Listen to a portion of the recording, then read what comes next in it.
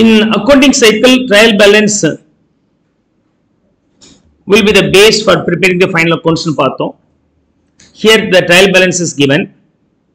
This trial balance will be the base, and from there we are going to prepare the final accounts. Final accounts are of three components. Okay, trading and P&L account, trading and P&L account, profit and loss account, where the common title will be given for trading as well as P&L account. This will have the two compartments, like the first compartment is for trading, second compartment is for the P&L account, and then the third compartment is all about what the company owns and owes. That is named as balance sheet. And in trading and P&L account, left hand side is your credit and right hand side is the debit. And it is a nominal account. Then nominal account rule will apply.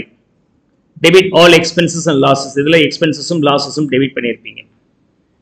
Incomes and gains are credited here. Is that clear?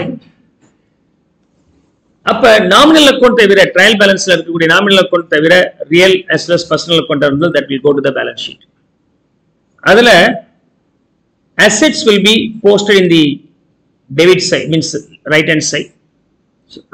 So the right hand side credit and left hand side debit. Okay. Assets is posted in the right hand side of the balance sheet.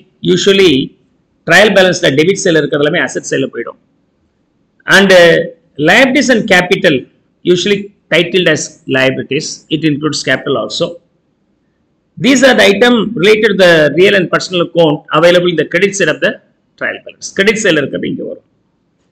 Assets அப்படிங்கிறது what the company own, என்ன own பண்ணி இருக்காங்க. Liabilities அல்லது capital அப்படிங்கிறது what the company owes to the other. இது liable, this is what they own. அவ்வளவுதான் simple logic. The income and expenses சொன்னால் எந்தெந்த பேமெண்ட்லாம் நான் அதுக்குரிய பெனிஃபிட்ஸ் நான் என்ஜாய் பண்ணி முடிச்சிட்டனோ அதெல்லாம் வந்து எக்ஸ்பென்சஸ். எந்தெந்த ரெசிட்ஸ்க்கான வேலையை நான் செய்ய வேண்டியதை செஞ்சு முடிச்சிட்டனோ அந்த ஃபினான்ஷியல் இயர்க்குள்ளார அது இன்கம். That's a logic. அப்ப எதெல்லாம் அசெட்ஸ் அண்ட் லைபிலிட்டிஸ் அப்படின்னு சொன்னாக்க ரியலும் பர்சனல் அக்கௌண்ட்டும் நமக்கு அசெட்ஸ் அண்ட் லைபிலிட்டிஸ்.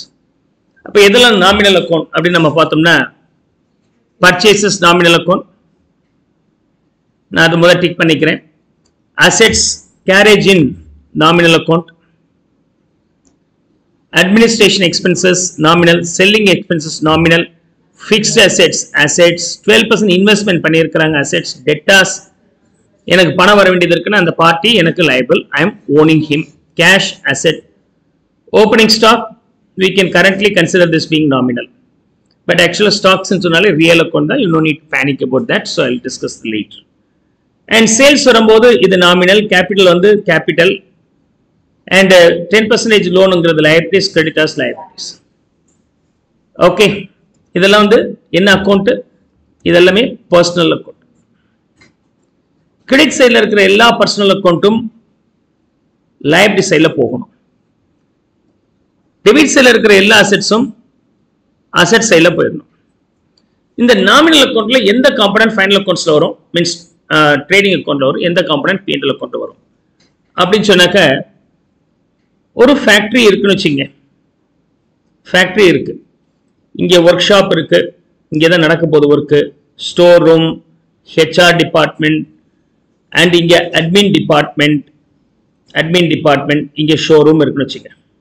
ஷோரூம் இது ஆஃபீஸு, இது ஷோரூம். இந்த ரெண்டையும் விட்டுருங்க. இது சம்பந்தப்பட்ட குட்ஸ், இது சம்பந்தப்பட்ட காஸ்ட் எல்லாம் இருக்கு இல்லையா, that will go to the trading account. Very simple. இது சம்பந்தப்பட்டது, அதாவது ரெடி பண்ணி ஃபேக்டரியில கொடுத்த இன்புட்டை அவுட்புட்டா மாத்திட்டாங்க அப்படின்னு சொன்னாக்கா அது வரைக்கும் ஆகிற செலவெல்லாம் ட்ரேடிங்ல வரும். அதுக்கப்புறம் ஷோரூம்ல வச்சு அது விற்கிறதுக்காக என்னென்ன செலவு பண்றீங்களோ அது வந்து P&L அக்கௌண்ட்ல வரும். So you have to understand the difference between these trading and P&L account. Is that okay? இப்போ அது லாஜிக்கா வச்சுக்கிட்டீங்கன்னா ரொம்ப ஈஸியா நீங்க இதை சால்வ் பண்ண முடியும். பர்ச்சேசஸ் எங்க நடக்குது? comes up to the storeroom and it is going to be used in the factory.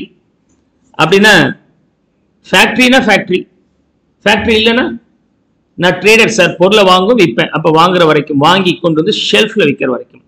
If I am being the trader, குட்ஸை வாங்கி கடையோட ஷெல்ஃபில் அடுக்கி வைக்கிற வரைக்கும் ஆகிற செலவெல்லாம் ட்ரேடிங்கில் வரணும். ஷெல்ஃபில் மெயின்டைன் பண்ணுறது, அதுக்கப்புறம் விற்கிறது, இதெல்லாமே administration and selling and distribution P&L கொண்டு வர வேண்டிய ஐட்டம். இந்த தொழிலுக்கு சம்பந்தம் இல்லாத சில வருமானங்கள் செலவுகள் வருது அப்படின்னு சொன்னாக்க அது P&L account. Okay, that's a logic you have to understand. Purchases என்ன அக்கௌண்ட்? Nominal account. இது இல்லாமல் ஷெல்ஃப் வராது அப்படின்னா இது ட்ரேடிங்ல போகணும், debit side, trading debit. Garage inward, இது இல்லாமல் குட்ஸ் ஷெல்ஃப்ல வராது, trading debits. Administration expenses office ஷெல்ஃப்ல கொண்டு வந்து வச்சாச்சு, இதுக்கப்புறம் நிர்வாகம் பண்றதுக்கு இதுக்கும் அதுக்கும் சம்பந்தம் இல்லை, ஷெல்ஃப்ல கொண்டு வந்து வைக்கிற வரைக்கும் ஆகிற செலவு அப்படின்னா இது P&L account debit side. Selling expenses ஷெல்ஃப்ல கொண்டு வந்து வச்ச பிறகு டிஸ்கவுண்ட் ஏதோ கொடுக்குறீங்க அப்படின்னு சொன்னாக்க அது P&L account debit side. And opening stock, trading debit side, I will explain the stock in detail later. And sales, இதுவும் எங்க நடக்குது? ஷோரூம்ல தான் நடக்குது. It's not up to the gate of manufacturing place or shelfல வைக்கிற வரைக்கும் கிடையாது. அப்படின்னா இது வந்து வாங்கின குட்ஸ் விற்கிறதுலயே பிசினஸ் ஓட மெயின் மோட்டோ அப்படின்னா ட்ரேடிங்ல கிரெடிட் சைட்ல வரணும். Though it is not related to the shelf வரைக்கும் வர cost கிடையாதுன்னா revenue, main revenue will be transferable to the credit side of the trading account. அப்ப ட்ரேடிங் அக்கௌண்ட்ல என்ன வரணும் அப்படின்னு சொன்னாக்க மேனுஃபேக்சர் பண்ற வரைக்கும் காஸ்ட் ஆஃப் ப்ரொடக்ஷன் வரைக்கும் ஆர் மேனுஃபேக்சர் வரைக்கும் இங்க வரணும். இங்கே சேல்ஸ் ரொம்ப சிம்பிள். அப்ப காஸ்ட் ஆஃப் ப்ரொடக்ஷன்னா என்னன்னு தெரிஞ்சுட்டீங்கன்னா இது ஈஸியா அண்டர்ஸ்டாண்ட் பண்ணிக்கலாம். Whatever the balance you get, you know, is called GP, gross profit. That will be transferable to the P&L account. இங்க ஆபீஸ் சம்பந்தப்பட்ட செலவு இருக்கும், அட்மின் எக்ஸ்பென்சஸ், செல்லிங் சம்பந்தப்பட்ட எக்ஸ்பென்சஸ் இருக்கும், அல்லது இந்த தொழிலுக்கு சம்பந்தம் இல்லாத இன்கம் அண்ட் எக்ஸ்பென்சஸ் இருக்கும். எதனா சார் இந்த தொழிலுக்கு சம்பந்தம் இல்லாத income and expenses? Singar Academy runs the coaching center to coach and earn the money. Said okay. That's what about the main intention of ours, teaching and earning the money. But predominantly we get the collections only at the time of admissions. We keep the money reserve in the bank because periodically I have to pay the settlement or rent and the other expenses, all that will come periodically. Temporarily I will just keep that money in the bank. Because of keeping that money I get the interest.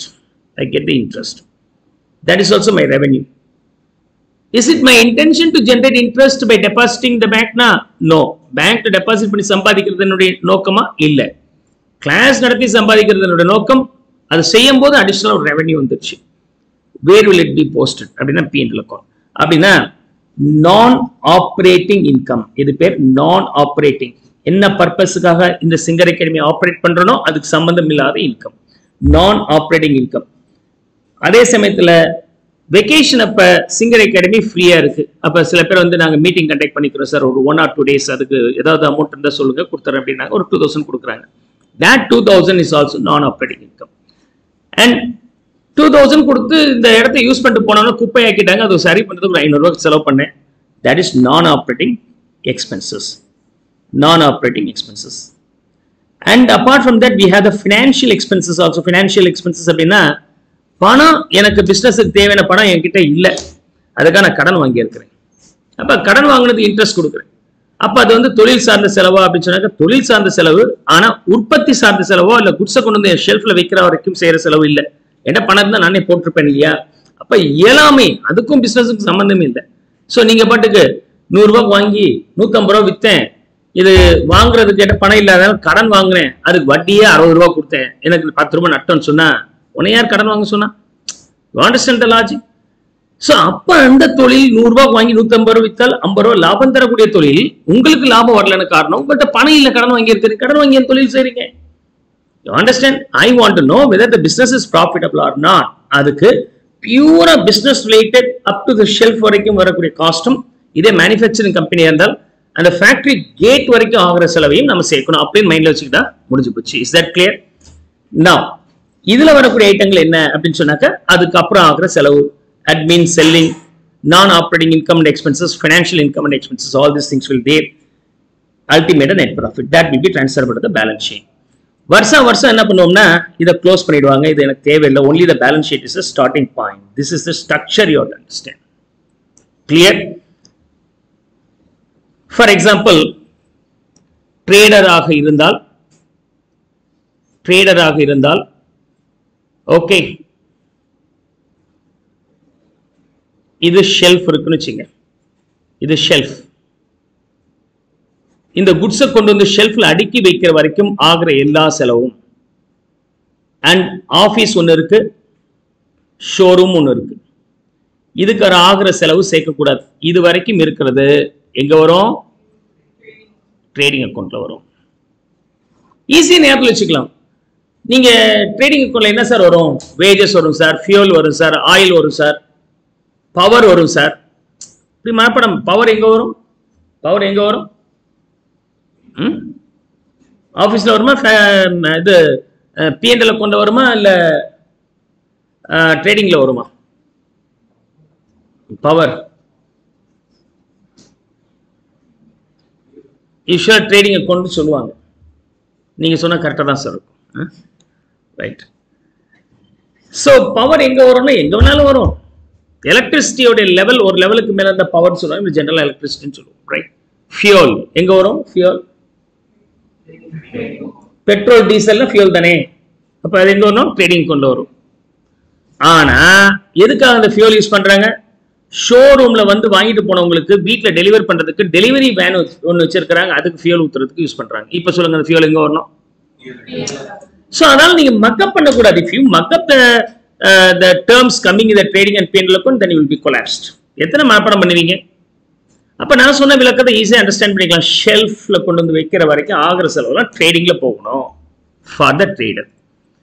Sir trader இல்லாம மேனுஃபேக்சரரா இருந்தா sir, இது வரைக்கும் இருக்கிறது trading account, இதுக்கப்புறம் இருக்கிறது P&L account. மேனுஃபேக்சரராக இருந்தால் okay,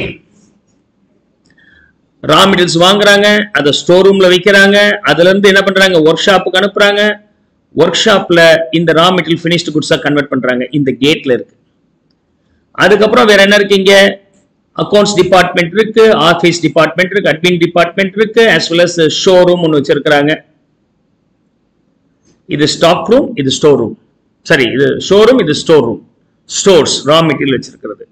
இது finished goods டிஸ்பிளேல வச்சு விற்கிறாங்க. இது வரைக்கும் ஆகிற செலவு வந்து எங்க வரணும் அப்படி சொன்னாக்க, this will come in the trading account. Trading account எங்க வரணும்? ட்ரேடிங் அக்கௌண்ட்னு சொல்ல மாட்டோம். இது எங்க வரும் சொன்னாக்க, இது எங்க வரும்னு சொன்னாக்க மேனுஃபேக்சரிங் அக்கௌண்ட்ல வரும். Manufacturing account. and this will go to the P&L account.